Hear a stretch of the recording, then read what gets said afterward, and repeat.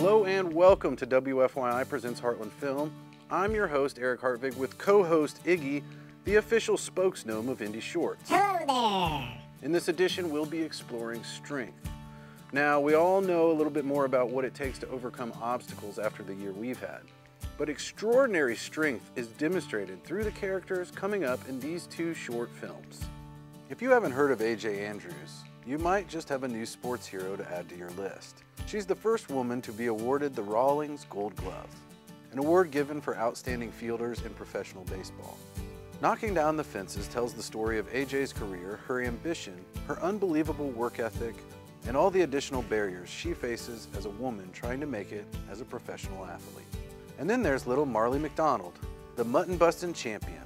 What is mutton bustin', you ask? It's a sheep rodeo for buckaroos 55 pounds or less. Marlie was born with an aggressive brain tumor and is now in long-term survival care.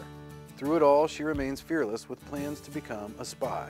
Later, we'll catch up with some of the filmmakers behind these Heartland shorts, and we'll hear from Heartland's own Courtney Essig about the upcoming Indie Shorts International Film Festival. But first, let's sit back, relax, and watch AJ Andrews knock down some fences.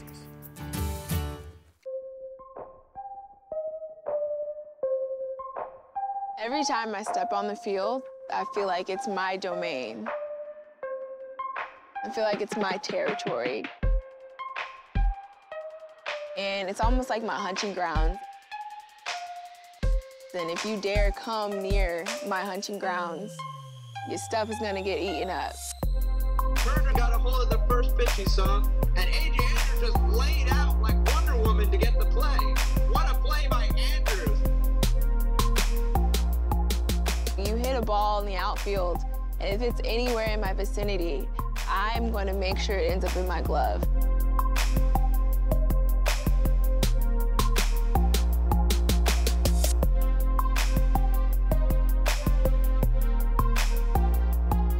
My name is AJ Andrews. I am a professional softball player, and I'm the first woman to ever win a Rawlings Gold Glove.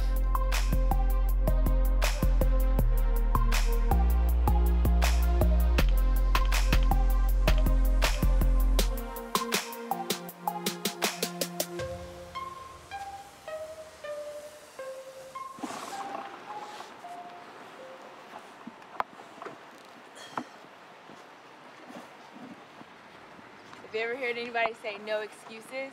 This is why. There's always reasons, always ways to get things done without help. If you want to work hard enough.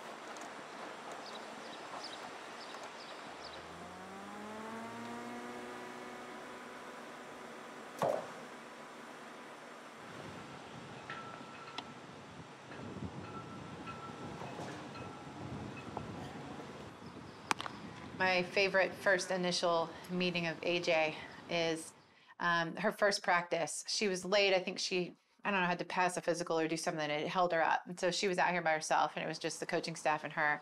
The first ball I ever hit AJ went over her head, and she dove head first into the fence. And I thought we killed her on her first ball. But that really just told me so much about who she was. I mean, she's just fearless. She just attacks anything. And from the first ball I ever hit her, I knew we had a special player. Did she catch it? I don't think she did. The game that I remember the most, with the best diving catch I can remember AJ making, I know I have one too. is when she was playing for the Akron Racers. So it was my freshman year during super regionals. And a ball was hit on the right field line. There was a ball hit in between left and center. Nobody thought it was gonna be caught. And we both called for it at the same time. And AJ came out of nowhere, literally looked like she was flying, and catches the ball. And we ran straight into each other, and I fell. And I just remember like looking up, kind of like looking for AJ, and she just kind of picked me up and she was like, I got it. And she caught it. I think that catch is probably what really, really got her to the Golden Glove, because that was just ridiculous.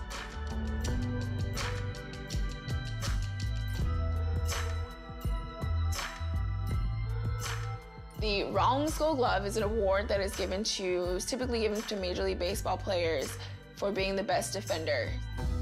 So for 59 years, it had only been given to Major League Baseball players up until 2016. And that was the first year that it was given to a woman.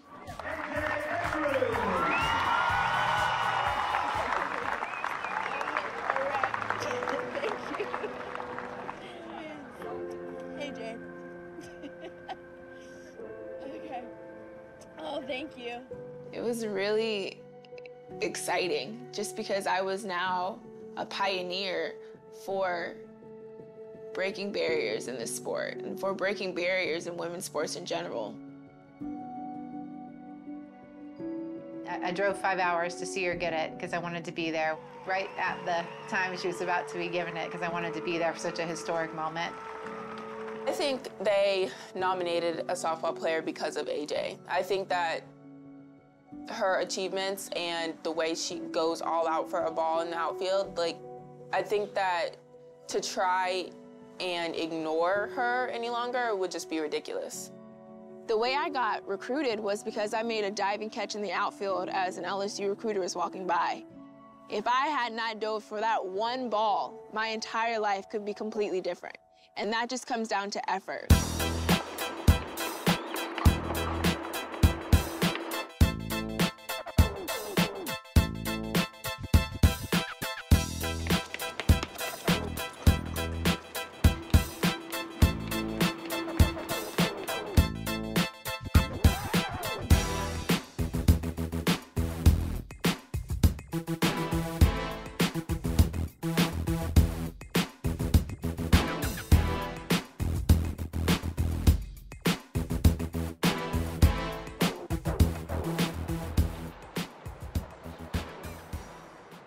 While it is an honor to be able to be a professional athlete and to be one of the very few that get to play professional softball, it's hard to do.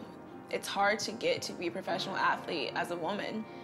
And then it's even harder to stay one just because you don't have the means. I mean, you're playing a professional sport, you would think that that comes with being paid professionally and not having to work extra jobs because you're a professional athlete, but that's not the case for softball, and it's not the case for a lot of female sports. To be honest, being a professional softball player, you have to, I mean, not saying people do, but you're eligible to qualify for food stamps. Like, that's how little we get paid.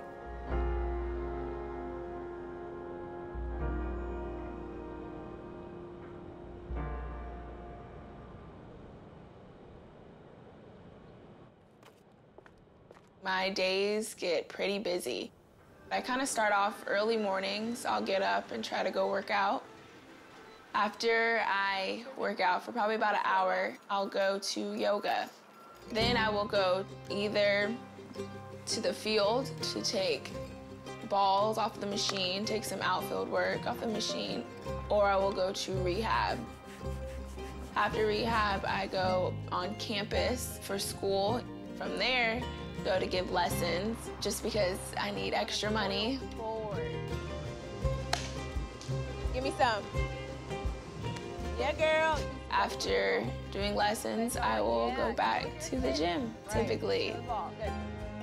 I think AJ's story really dispels the myth of meritocracy in the United States. AJ Andrews. She's a professional athlete. She should be compensated as such. She should be able to have that as her one job. And unfortunately, AJ's story is like many women athletes, particularly Black women athletes. Me personally, I'm still in school. Like, I'm getting my master's degree just because I know that softball isn't going to take me to the levels or pay me the amount of money that I need to make a living. So I have to put myself in the position to set myself up for success outside of softball, which is sad because no man has to say that.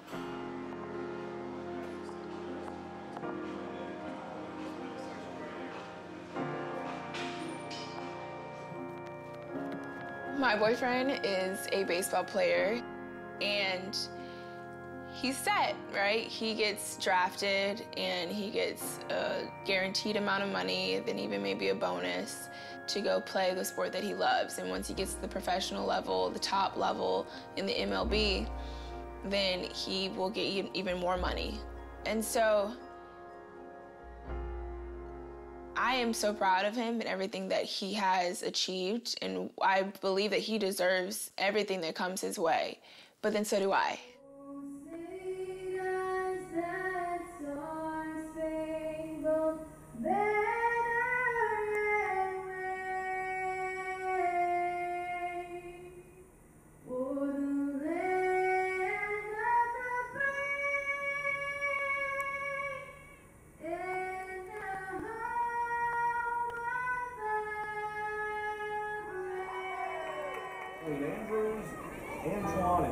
There's this idea that women's sports don't sell, and so there's this kind of business take that it's not a good financial investment to invest in women's sports. While somebody might like to put you in a magazine or on a billboard, they're not necessarily going to then open the paycheck to sustain your career.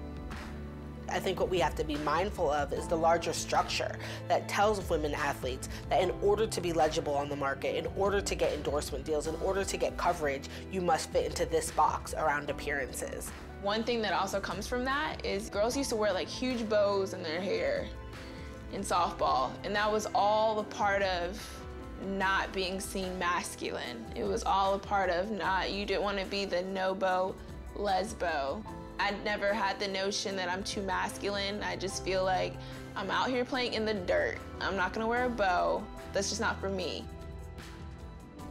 There's nothing wrong with wanting to look cute and playing great. Like, I love looking fabulous and playing on the field. I'm not gonna wear a bow, but I mean, I'm not going to allow society's views or let them sway what I'm gonna do when I play. Like, I'm gonna add some mascara, I'm gonna make sure my eyebrows look good, and I'm gonna go out on the field. And I'm not doing it because you want me to be extra feminine. I'm doing it because I like looking fabulous.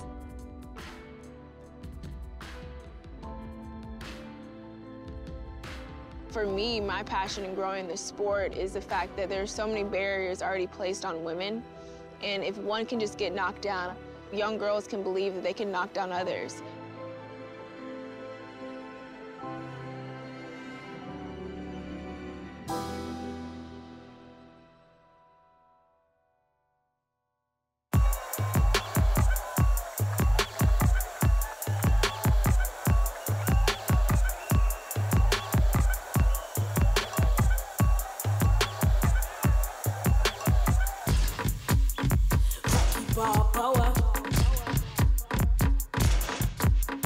Rocky Balboa, they don't got a clue. I'm like Rocky Balboa, hit you one and hit you two. Hey, Rocky Balboa, they don't got a clue. I'm like Rocky Balboa, hit you one and hit you two.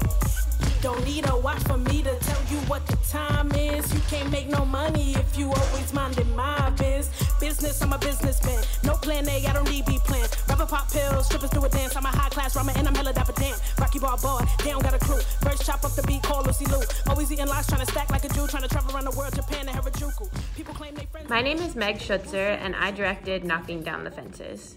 Strength to me is more than just physical strength. I think we all have in us different kinds of strength, whatever we have inside of us to overcome the barriers or the fences, if we're going to relate it to this film. I am so impressed by AJ. I was quickly impressed by her athletic abilities, which are just, I mean, they're pretty mind-blowing, but the way that she's a leader for whether it was her teammates or the girls that she coaches, or now as someone who, in the media who does broadcast journalism, she's speaking to people and inspiring them, and she just has so much to say. And I think that in the end is what impresses me the most about her is kind of what she has inside that she's trying to share with the world. So much of what we get to see on TV and in movies is directed by men, and typically directed by straight white men. And so I think one of the things I've learned as a filmmaker is kind of seeing the difference of what it's like to watch a film that was directed by a woman or by someone who has an identity that's different from what we're normally consuming. And I think I felt really aware of that in this film, which is about this amazing Black woman, and here I am, this white director.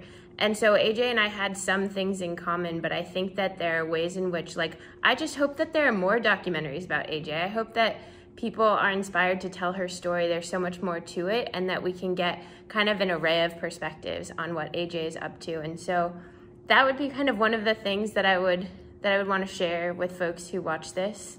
And otherwise, I'm just so glad to be a part of this, and thank you for watching. And now it's time to catch up with Courtney over in Theater 2, who's going to tell us a little bit more about a short escape provided by Heartland's Indie Shorts Film Festival. I work with Courtney. She's sort of a big deal. So this is our 4th annual Academy Award qualifying Indie Shorts. We have over 200 films programmed into 32 categories. We have everything from sci-fi to horror to comedy. We have a sports block, an animals block. We've got a little bit of something for everybody. This year, you can watch films virtually if you still want to do the staycation and stay at home. We also are doing outdoor-style picnic screenings at the Indianapolis Art Center, Indie Fringe, and then right here at the Living Room Theaters at Bottleworks. The sci-fi category, as I mentioned earlier, is new this year. It's our first year doing that. And then this year, we've had the most film submissions that we've ever had since we've been doing the program. We had over 3,000 short films submitted this year. We're just really excited to welcome people at all comfort levels. We would love for people to join us all week. If you still want to stay at home, do the staycation experience. After the year we've all had, we just want everyone to come away with us on a short escape, enjoy these films, join us outside or inside at Living Room Theaters. But we're just really hoping that people will come out and join us for this year's festival. Eric, what's up next? Just hold on. But I want to know what's next right now. Just hold on. The film is called Just Hold On. Oh, I see. Real funny. You know, that gag is so overused. And it would have went better with the softball movie. Everyone's a critic. Here's Just Hold On.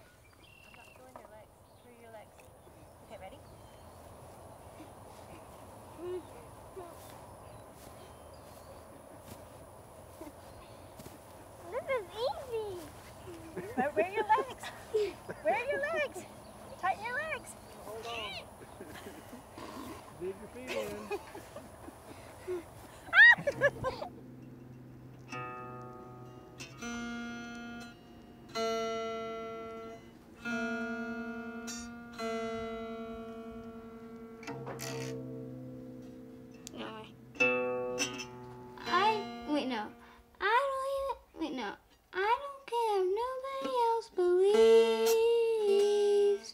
I still have a lot of fire left in me. No, seriously, I have a stuffed animal named Lammy that I sleep with. It kind of feels like a rush of wind. Like when I see the audience, it's just a blur. Well, mutton busting is almost like hold on super, super tight. My heart was racing, felt like I was having a panic attack. Try not to get shaken off. It's not complicated. It's gonna be hard to wrap my legs around. Well, it depends how worried you are. I have really long legs. It goes very, very fast. Marlie McDonald, a 6-year-old out of Houston, riding for the first time tonight. All the way to the wall. She's done it! I think she likes challenges, and she has a temperament that makes her want to do what she wants to do, and when she wants to do it, and that's okay. We're proud of her. We're thankful every day that God spared her, and we have faith that she's going to do great things. Marlie. Busy girl? Marlie. Did you find Mama's paper? Yeah, those are your blood results.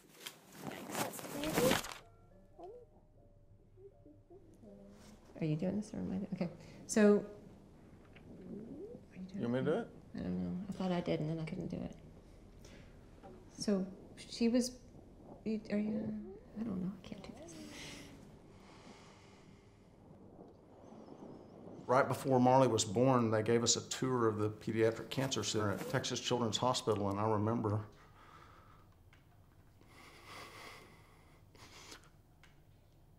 being overcome with how real her diagnosis was when I was walking through there and seeing all the children that were in treatment. I think that was the moment that the entire experience became very, very real.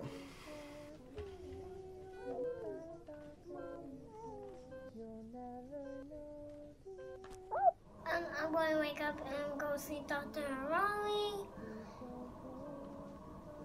Somebody asked me after her first ride when she won, was I surprised or did I expect her to win? I had no expectation of her winning, but I was not surprised because she's a survivor and a fighter, and she... we used to always tell her to hold on.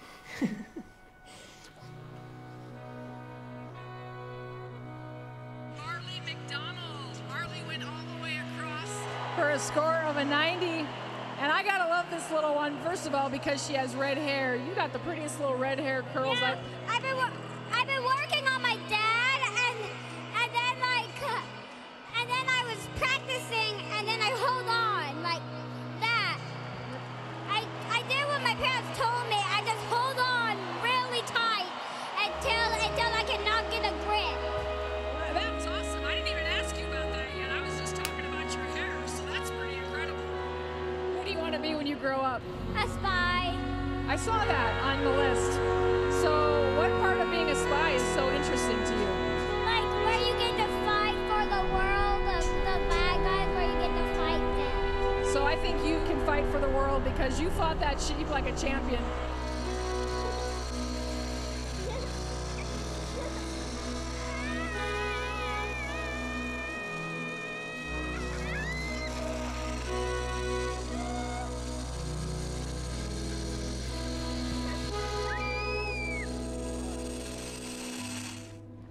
With Marlie, we just live in the moment. You know, with every passing day, I think we worry about things less. You just have to kind of cherish every day. You kind of got to smell the roses as you walk down the trail.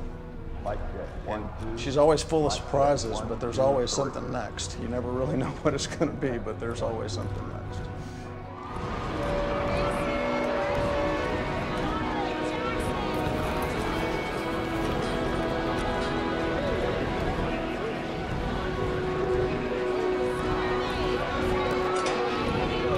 Ladies and gentlemen, it's time for mutton busting. Fasten those seatbelts, folks. Out of Houston, Marlie McDonald.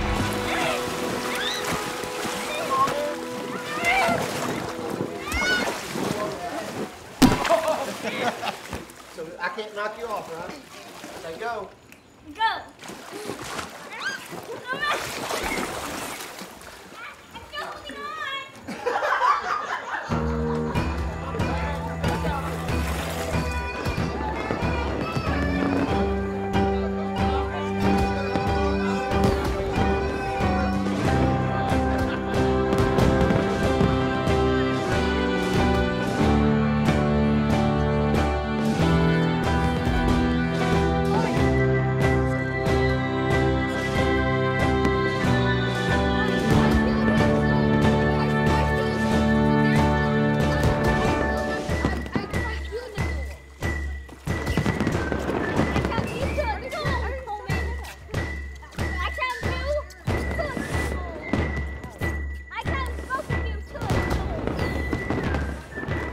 Hi, I'm Merdad. Hi, I'm Rika. Hi, I'm Sam, and we're the filmmakers behind the short documentary Just Hold On.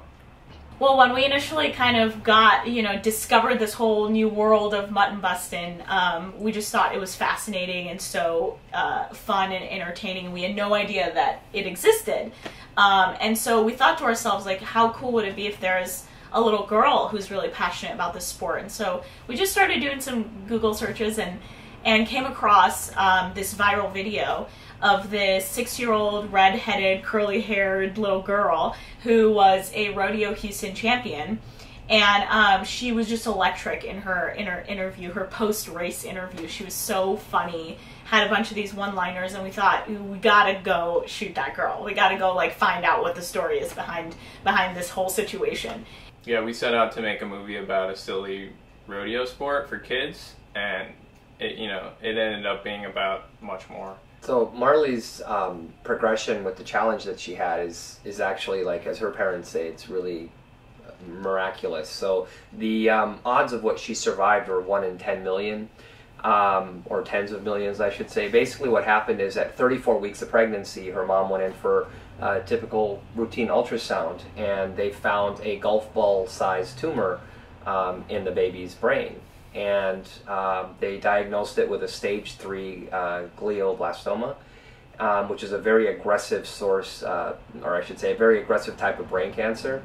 And the doctors basically said, you know, this is a very high-risk pregnancy, and, you know, the odds are stacked against you. And of course, you know, Marlie's family was, you know, very dedicated to having the baby, and, you know, just following through with the pregnancy. And when Marlie was born, basically 4 days after she was born, they took her into surgery, and they did 7 hours of surgery to remove the tumor. And then she had to go through 2 years of, you know, post-surgery, you know, therapy, cancer therapy, which is incredible. If you think about, like, a lot of adults don't survive, you know, that kind of surgery, and then, you know, the chemotherapy that comes with it, let alone literally a newborn.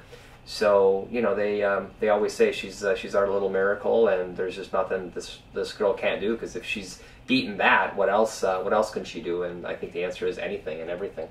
I think part of what we were so inspired about with Marlie's story specifically was that this mutton busting seems like such a masculine thing. The rodeo itself is so just so physical and gritty, and this sport is violent, especially for little kids. And we just love the idea of centering a film about a little, you know, on a little girl in an environment that you wouldn't expect, and, you know, it's such a perfect setting for her to shine as a symbol of strength.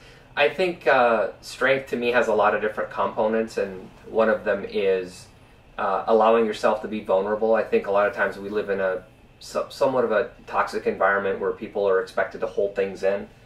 And that being strong means, you know, sort of biting the other upper lip and holding your emotions in. And I think strength is actually vulnerability. It's allowing yourself to feel and to experience and to be open with whatever you're feeling. And if that's pain and it's sadness, to be open with it.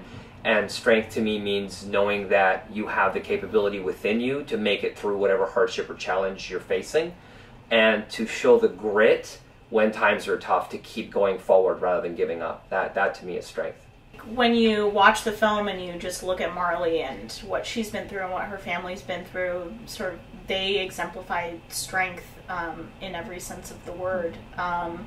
You know, to me, especially after going through this experience and making this film with this team, you look at Marlie and she has this, like, thirst for life, you know, and to me that's strength, is despite what you've been through and what the challenges that you've had to face, you still kind of keep going, you know, you still wake up and find the good in the world, and you still just keep pushing forward.